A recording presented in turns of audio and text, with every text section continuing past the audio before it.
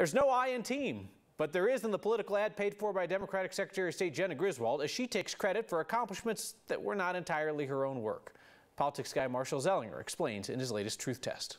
I'm Jena Griswold. Democratic Secretary of State Jena Griswold makes 4 distinct claims in her political ad. It's why I expanded in-person voting. Yes, but it was the state legislature that ultimately passed the bill that changed the election laws in Colorado, changes that have come with input from county clerks. A bill in 2019 updated how many in-person voting centers must be open based on the county's population. It also added in-person voting centers on college campuses. They're called voter service and polling centers, and there are around 350.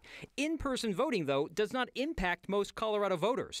In June, 1% of primary votes were cast in person. 99% turned in a mail-in ballot, the same percentages last November. And in the 2020 presidential election, 6%, not quite 200,000, voted in person. Launched a statewide system so every voter could track their ballot. Yes, it's called ballot tracks. Increased ballot drop boxes by over 65%. Yes, but with help. The increase in ballot drop boxes was part of the 2019 state legislation that also added in-person voting centers. It also added drop boxes to college campuses. The number of drop boxes also increased because counties could get the cost covered through CARES Act funding. And passed automatic voter registration, registering over 350,000 eligible Coloradans. Saying she passed automatic voter registration is a stretch. It existed before Griswold. She helped modify how it works with a bill passed by lawmakers in 2019. Starting in 2017, drivers getting a license or updating their address at the DMV would be asked if they wanted to register to vote.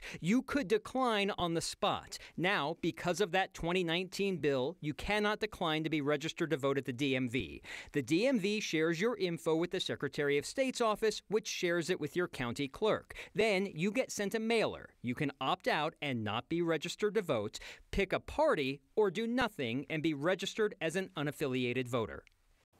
That's why there's so many unaffiliated voters now. I don't show it, but at the end of the ad, Griswold stands in front of a ballot box with people appearing to drop ballots off. I found out that video was shot in August. The ballot box was not unlocked, and the people were essentially taking paper to the ballot and then sticking it to tape so it looked like it disappeared. So no like special favors involved in that. No. So, okay, so this is interesting. So you flip on MSNBC pretty much any night of the week and you're going to see Secretary Griswold on there dragging election deniers and the folks who think that, you know, mail-in ballots are rigged, machines are rigged or whatever else. And you thought it was noteworthy the first claim that she puts in this ad. You look at the claims, and the first one impacts a small number of people about in-person voting. And the people who are big on in-person voting are the ones that don't want to turn in a mail ballot, are the election conspiracy theorists. So why of all the claims is that the one front and center at the top of the ad? It stuck out to me, especially 1% in the most recent election. 15,000 people, not even enough people to fill Ball Arena.